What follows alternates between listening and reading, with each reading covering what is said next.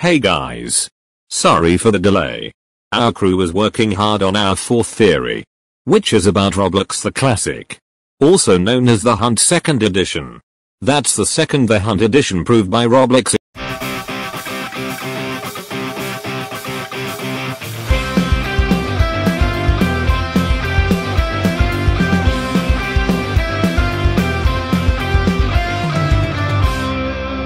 Now guys, the second hunt is coming on Roblox, and I may know how. One of our fellow theorists, Crimson, helped me notice a very important detail here. If you look closely in the leader board, you can see an admin in the leaderboard.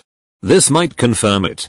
These portals, they might be teleports to old Roblox games that are remastered, or games that made a blocky theme for the hunt. And we also have ticks in the leak. Maybe Roblox is doing what Fortnite is doing and ticks might be coming back. As we also have a hat in the leak, as the hat looks like a Christmas hat. Are these the lights that reimagine the old blocky Roblox?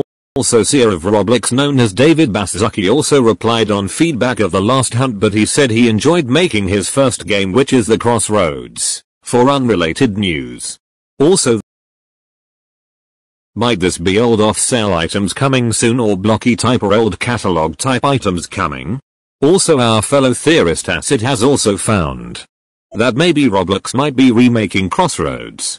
Also, Crimson got a theory. He said, what if you get ticks by completing the games and events like before ticks was removed? Anyways, leave your theories below. But that's just a theory. A Roblox theory. See you next time, people.